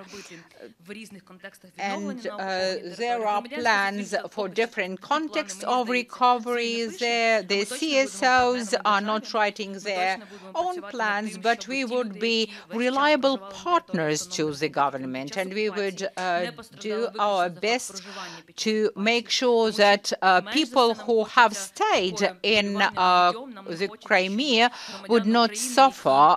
We don't want this witch hunt lived in the Crimea after the deoccupation, and it is essential for those people not to be afraid of deoccupation. We understand how poisonous the information space in Crimea is, how huge the impact of Russian propaganda in that area is. And people who a year ago doubted that Ukraine could restore its sovereignty over the Crimea are now not that sure that it is totally impossible. And I come from Simferopol, and I remember even the name of the street where the rep office used to be. It is called Sovnarkomovska office. That is the street named after the Soviet or the Council of Communist deputies. We left the Crimean together with my family, and my son is looking forward to going back there. So I bought my tickets to the Crimea. I know about this train of victory. My son says, I do want to be in Crimea, but it is so poisoned by the Russian Federation, and it is incumbent on us to make the atmosphere there pure again, non-poisonous again, and welcoming for the people who care about the Ukrainian Crimea. It's the anniversary. We don't have a cake, but we have candles. And if you could share your wishes before blowing down the candles, where would you go in Crimea? Mr. Danilov, I told you about 1977 when I first went to Crimea. I met a Crimean Tatar girl there, Damira, and I would never forget about this encounter. I won't tell my wife, though, that I would go exactly to the place where I met Damira. Yeah, we are it's the time of revelation about our secret life in the Ukrainian Crimea. I remember we like to go to Crimea, to Mejlis, a small village close to that town, to a sanatorium named after Raevsky. I loved everything about it, the sea, the greenery, the very air of the Crimea. I will return to my parents' home. They still live in a village in Crimea, so I will return to my ancestors' home. When I left the Crimea in 2014, they had just completed the construction, the building of their home. Crimean Tatars love to build their own houses, and sometimes it takes half of their lives to build them. Every Crimean Tatar would know how to make the concrete mix and how to lay bricks and all of those things. So my home was built by my mom and my dad, and I will return there. Rifat, my parents returned to the Crimea in 1964. I grew up in Crimea. I returned there when I was 11. I lived in Krasnoperekopsk district, close to Kherson. And since I am the head of the Mejlis of the Crimean Tatars, but I was ousted from my home place. I will return to my mother's house. She's been waiting for me for 9 years now. And then I will return to the office of the Mejlis, and we will prepare for the new assembly of Kurultai. And I'm sure that wonderful deputies or delegates will be elected to represent the entire people. I won't have the time to go there, but Nariman Suleimanov, my deputy, is a wonderful employee, and he is a wonderful cook. I've known him for 2 years now, and he's promised that he would welcome the entire staff of the prosecutor's office. And we will go to his place, and he will treat us to wonderful Crimean Tatar food. I will buy a ticket for a trolleybus from Simferopol to Alushta, and I will go directly to the seaside. I will say hello to the Black Sea, and then I will go to my mom's and dad's home. I will go to Alushta as well, and as I said, I've already got the ticket, the train ticket. Thank you very much, dear friends. It was a panel discussion which was sentimental on the one hand and optimistic, but on the other hand, very practical. Thank you very much. Next year, we meet in the Crimea. I would like to thank Sergei Musaeva for a wonderful moderation of the panel discussion. Let us give her a round of applause. I would like to thank all of the panelists of this discussion and all the guests for their attention. And we are going on. So we will be rearranging the entire space for this talk to become less formal, perhaps. Come closer, will you? Can you please vacate the back rows? The chairs will be removed because we are in for this artistic project and the fundraising event.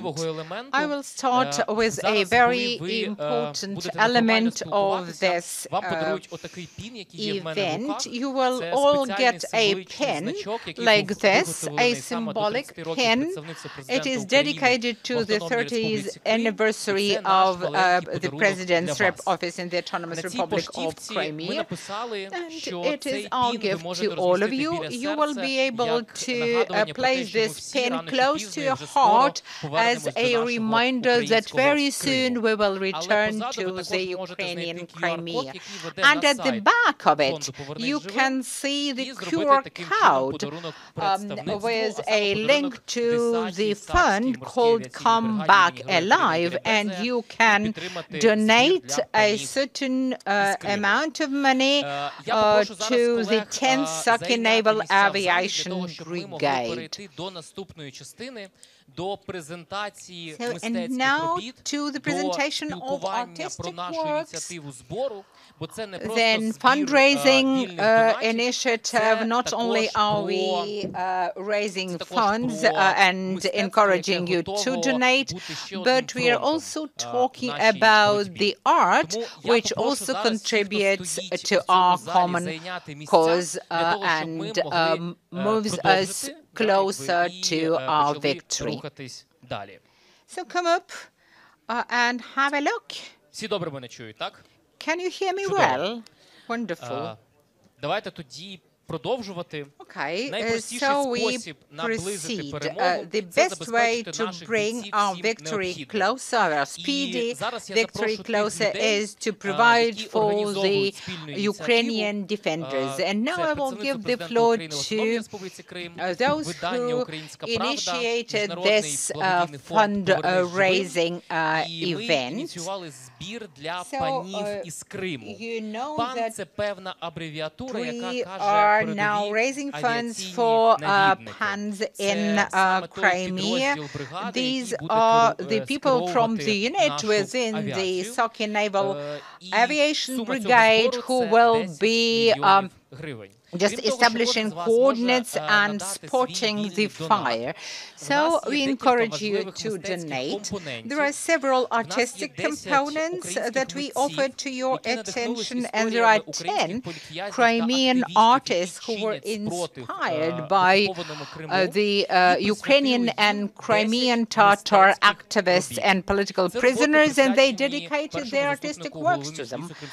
To the first deputy of the Crimean Tatar Mejlis Nerman Jalal, then Siran Saviev, Serbier Mustafayev, Enver Musayenko, Iryna Danilovich, Vladislav Yesipenko, Ludmila Dobropolova, as well as some artistic works dedicated to Bogdan Ziza and Oleksandra Azarkhina. So the three of the latter were arrested in the occupied Crimea after the 24th of February. Now, three representatives of the artistic community, let me introduce them. Tamila Tasheva, you know her, she's a permanent representative of the President of Ukraine in the Autonomous Republic of Crimea.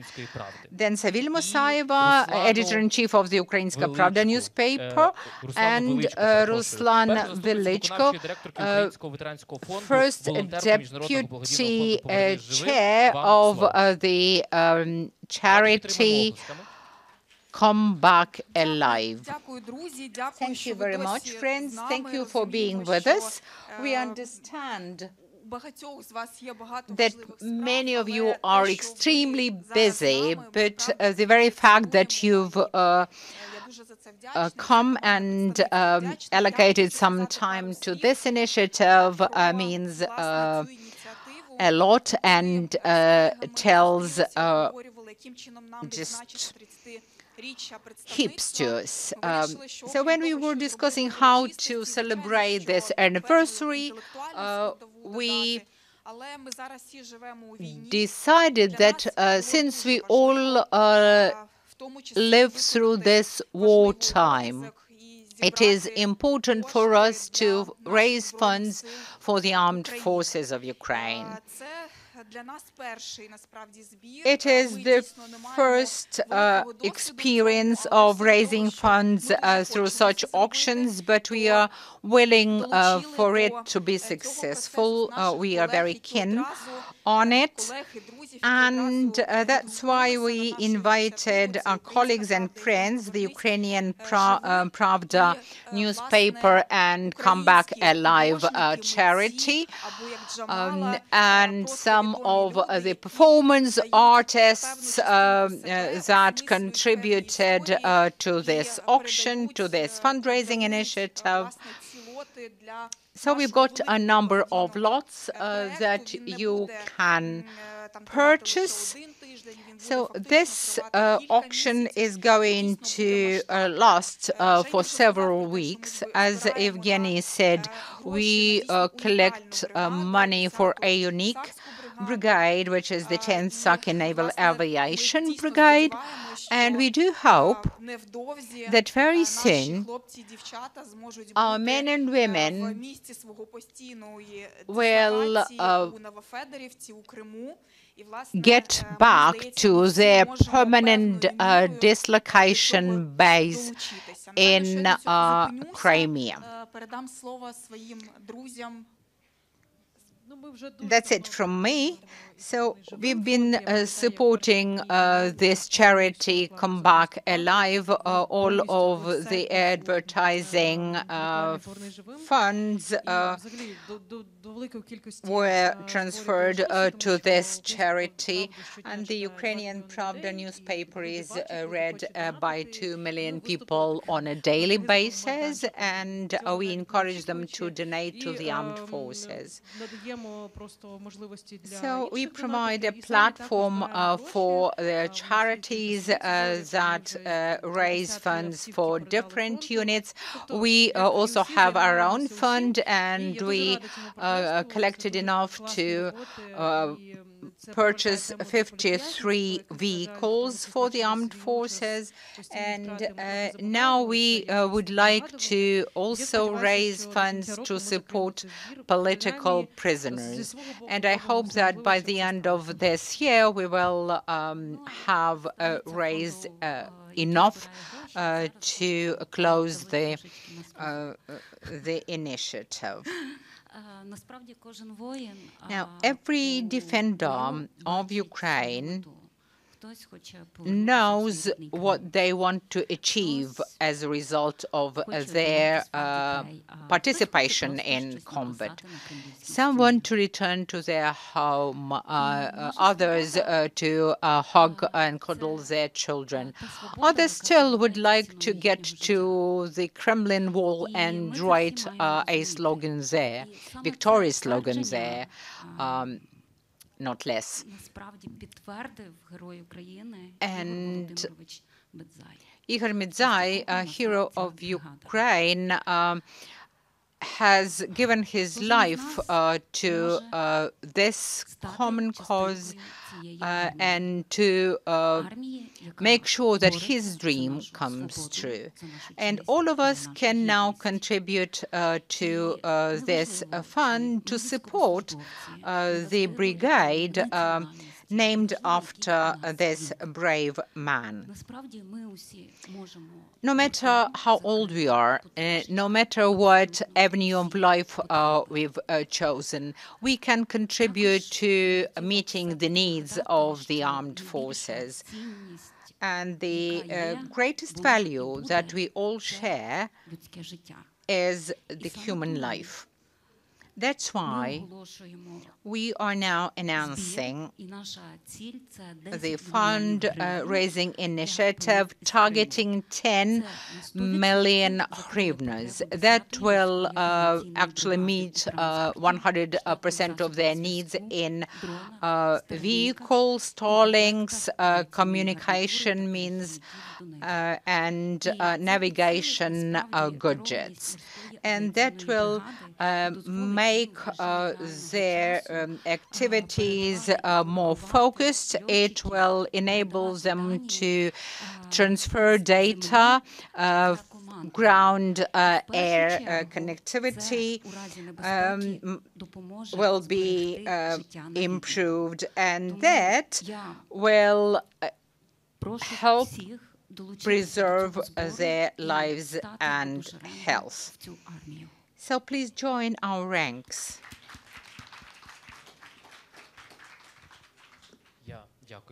Thank you very much for these important words, and I would like to invite the artists to tell us more about their works. As I said, we've got 10 works by 10 artists. They are dedicated to the activists and political prisoners who have been resisting the occupation in the Crimea. They were convicted totally illegally and on no grounds whatsoever.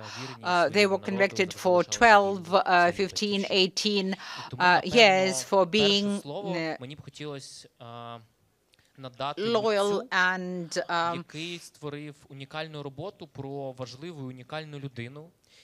fair and dedicated to their motherland.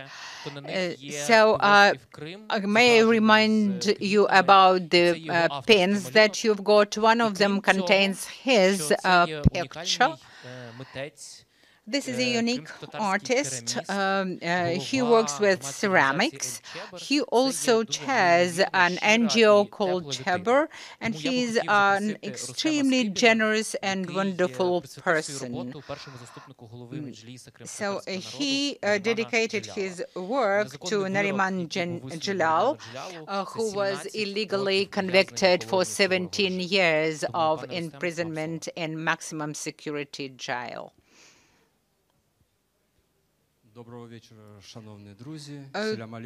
Good afternoon, dear friends. I will be speaking slowly because I'm just learning Ukrainian, and it is my first public speech in the Ukrainian language. I would like to thank you for the invitation and for this opportunity to join in this important project. I would also like to congratulate the Rep Office of the President of Ukraine in the Autonomous Republic of Crimea on their anniversary. And I would like to thank you for all you do for the benefit of Ukraine and the Crimean Tatar people. This work is sort of a manifesto. It is a statement about what's going on with my countrymen and countrywomen in the Crimea. It is dedicated to Nariman Jalal himself and his family. We keep in communication with his family, with his children.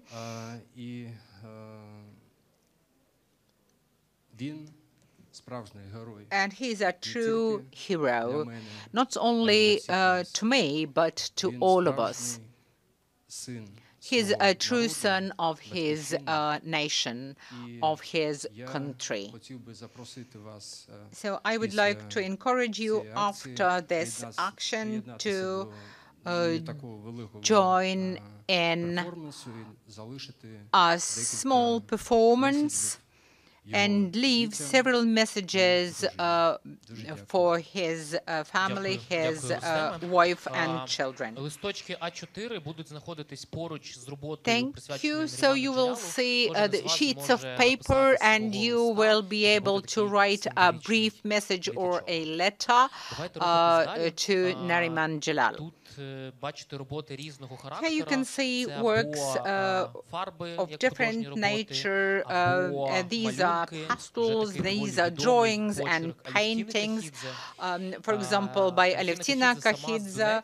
She comes from Donetsk and she's abroad. Now, quite recently, he spoke in Strasbourg at a session of the European Parliament.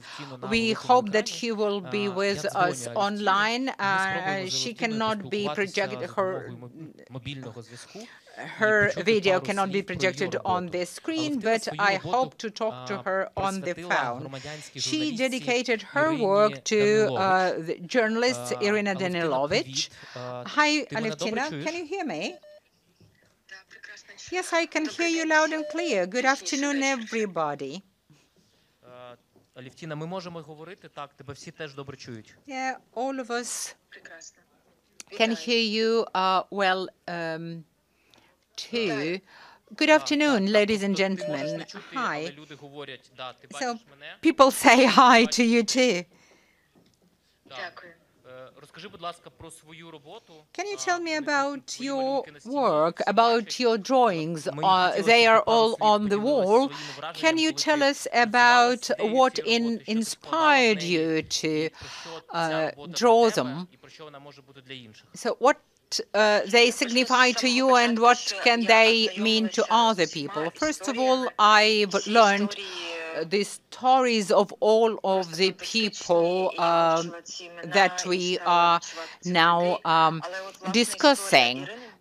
And I have huge respect to all of them. But Iryna Danilov's story impressed me most of all because I have been drawing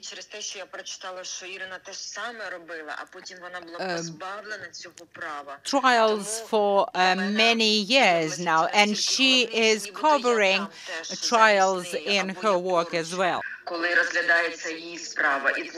So when I was drawing these works, I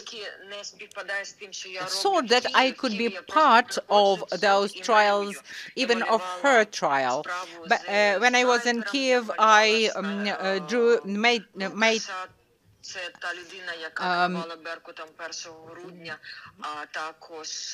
sketches of the snipers, of those who killed the heroes of the Heavenly 100, and a lot of judges know me in Kiev because I go to those courts and I attend the trials. But with Iryna, I had to imagine as if I were there while she was on trial, and I imagine how it would feel if I were there. So I try to depict those impressions in my drawings. Thank you very much, Alevtina. I know that you will return to Ukraine soon. Here are some scans of your works, but auctioned will be the originals of your drawings. Thank you very much. Let's thank Alevtina together.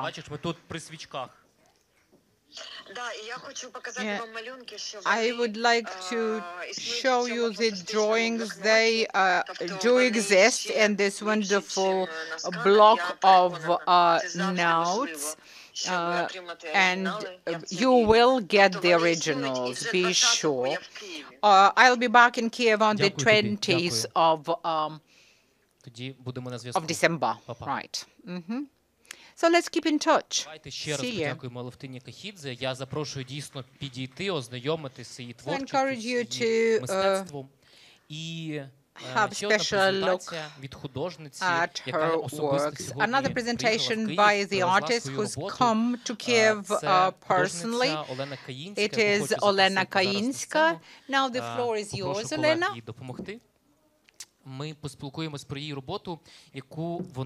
Her work is dedicated also to one of the activists.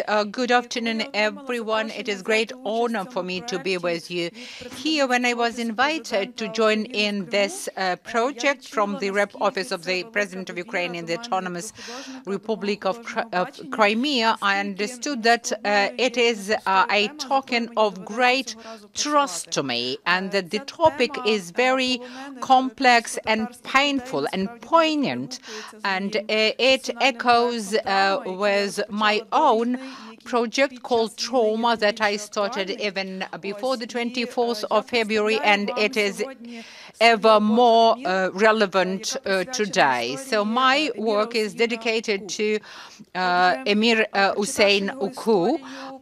When I learned about his story, I analyzed a lot of materials about his life, his biography, the details about his arrest. I also saw a lot of videos of his family members, wife and children. So now I think that I know this man personally, and I thought of a metaphor that I could apply to actually reflect this biography in the best possible way. And once, as I learned from his wife, they heard pounding on their door, and the attackers tried to break into their family home. They failed, but a part of their wall fell off, and we can see just this, and with a golden dome, which symbolizes the purity of faith and moral principles espoused by the members of this family. We see Crimean mountains at the backdrop, and we can see this house of Crimean Tatars that symbolizes purity and light. At the same time, we see this abyss, this hell, as an embodiment of evil, and these red snakes are trying to get to this good and purity and kill it just for the sake of evil. And these snakes are trying to get into the house, and we can see the coins there strewing the stairs. We know that Emir collected coins, and they symbolize the destruction of the peaceful life and respect that Emir enjoyed and his family enjoyed amongst the Crimean Tatar people. And we also see these scarves as a symbol of tears of his wife after he was arrested. Thank you very much. So I will show you some of the works, and then I will invite yet another artist to talk to you. There are 4 posters here that the artist dedicated to Seyran Saliyev, a political prisoner, and the artist has contributed the original of this work to our auction. And it is the work of Zirka Slavka, dedicated to Server Mustafayev. You can see this pain caused to every political prisoner by the jailers, by the occupiers. This is the work dedicated to Halina Dovgopola. We unfortunately do not even have any pictures from the trial because she was deemed a spy, and all of the trial sessions were in camera. This is Bogdan Zizey's work. He actually threw yellow and blue paint on the administrative building in Yevpatoria. This is the work dedicated to Nariman Jalal as well. And I would like to give the floor to a well-known artist who dedicated his work to Oleksandra Azarkhina, yet another activist who puts up resistance to the occupation. And he also invited other artists to contribute their works to this auction. And now we've got with us other artists, Ukrainian artist Jana Kadyrov, then Ukrainian artist and laureate of Taras Shevchenko Prize Nikita Kadan, also Vlada Ralko, who's laureate of the UN Prize Women in Art, Vladimir Butnikov, then Lada Nakoniechna, then Oleksiy Sai, a well-known Ukrainian artist, Taras Kovach, Yevhen Korshunov, Darina Kuzmich, Yuri Bolsu, and Serhiy Sabakara. And it's not the whole list of the donors of the philanthropists. And now I will give the floor to Volodymyr Kuznetsov, a very well-known Ukrainian artist. The floor is yours. Good afternoon, ladies and gentlemen. Thank you very much for inviting me to participate in this event. I wish we could achieve the liberation of the Crimea and all of the release of all of the political prisoners.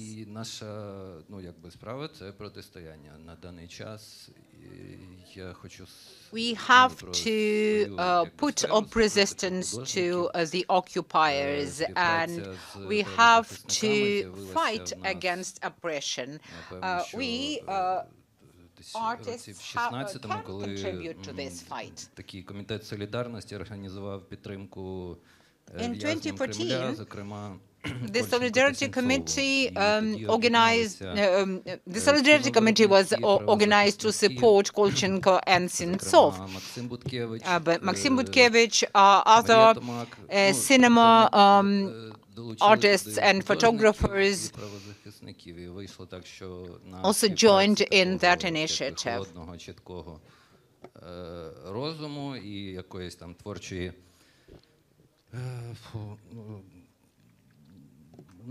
So this creative cooperation, this creative approach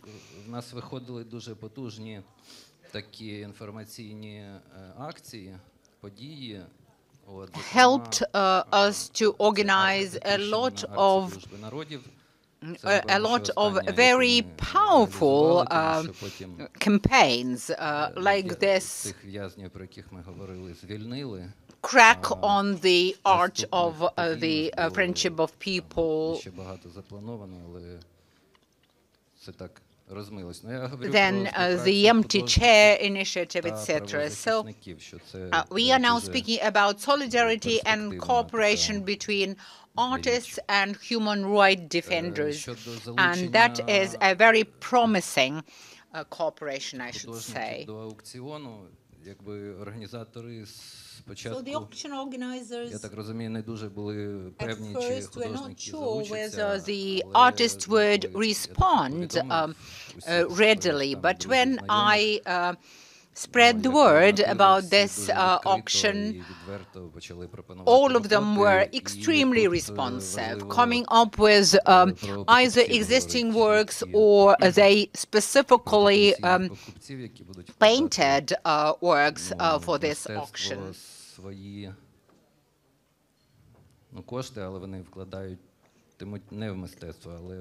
So if you buy these works, remember that you would be not investing in art alone, but also in the solidarity with political prisoners and activists. Thank you, Volodymyr.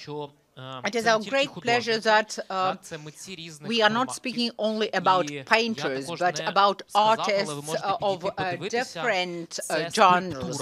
We've got ceramic works here. We've got a sculpture dedicated to journalist Vladislav Yesipenko.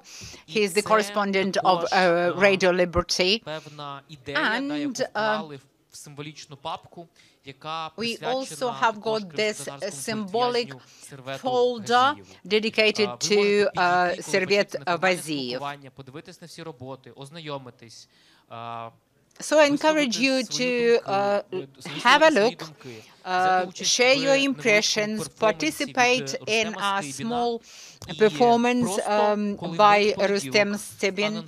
And on Monday, when we open up this auction, every lot will be described and photographed. The picture will be there on the website of the Ukrainska Pravda newspaper, and you will be able to contribute to the Comeback Live charity. So please subscribe to our Facebook, Instagram, Telegram, social media. We've got our own pages there. We've got our web pages as well. So that will contribute to the promotion of this initiative, and we will see how art opens up new front. And may I remind you about our target of 10 million hryvnias for the 10th Saki Naval Aviation Brigade. Let us give a round of applause to all of the contributors, because they are telling the story of heroic people in the Crimea. Thank you very much for being with us today or tonight. We are very glad to cooperate with you. We are open to new ideas, to new works that can become yet other lots at our auction. So if we come up with new initiatives of such auctions, we will keep you posted, and you will have the exhaustive list and description of all the works donated on the webpage of the Ukrainska Pravda.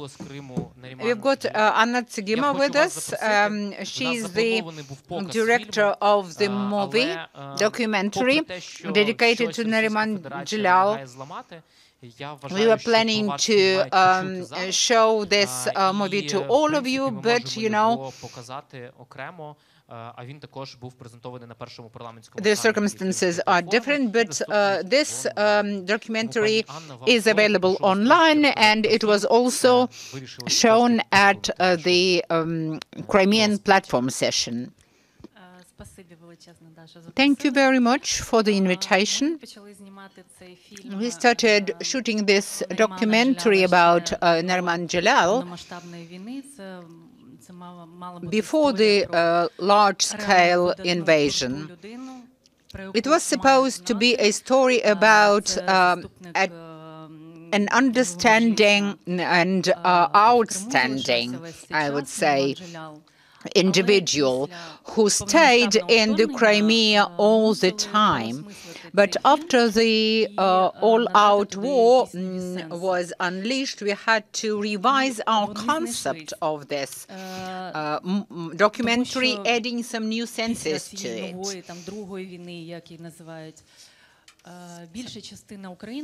After this large-scale Russia's invasion of Ukraine,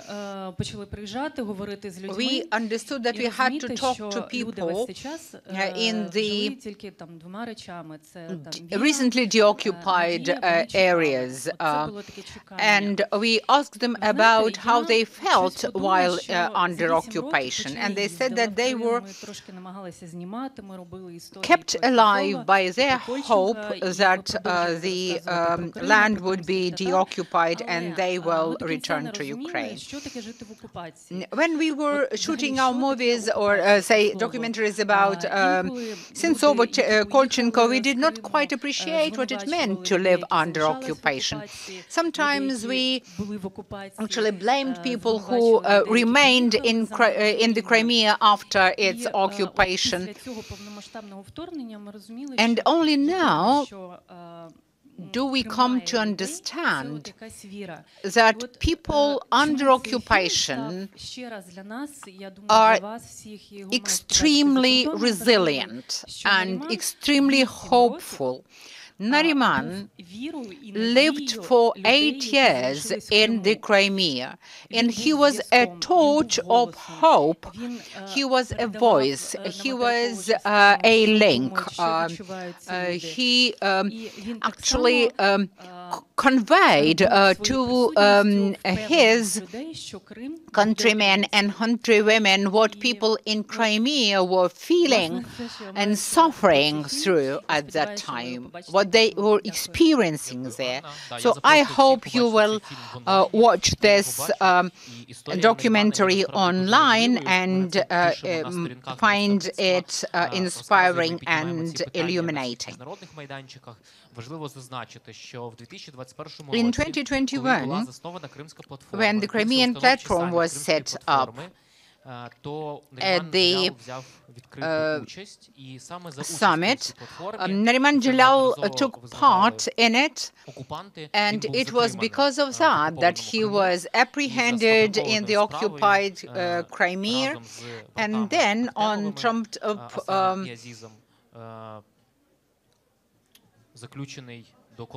accusations, he was tried and convicted.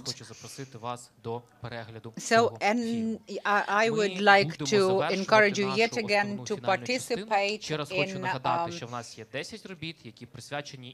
the auction and to watch this film. So we've got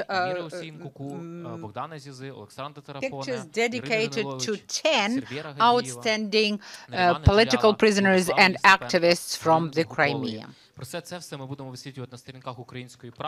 The Ukrainian Pravda newspaper will feature the developments in this auction on its pages. Thank you very much. Смачної їжі від Мусафіру. Нам часто кажуть, що наш офіс представництва президента Oftentimes України в people Автономній Республіці say Крим в Києві називають таким куточком Криму в Києві. that our office is в Києві. І ми дійсно віримо, corner, Crimean corner in Kiev, and we do believe that it will grow and go to the Crimea, but the Musafir restaurant that is treating you to Crimean Tatar food tonight will remain in Kiev and you will be able to enjoy it. So, as I said, next anniversary will be celebrated in free Ukrainian Crimea. Thank you. Як звучать важливі слова, коли один скаже «Слава Україні», йому мільйони відповідуть. Дякую вам за те, що ви сьогодні були з нами. До зустрічі в Бахчисараї. See you in Bakhchisarai soon.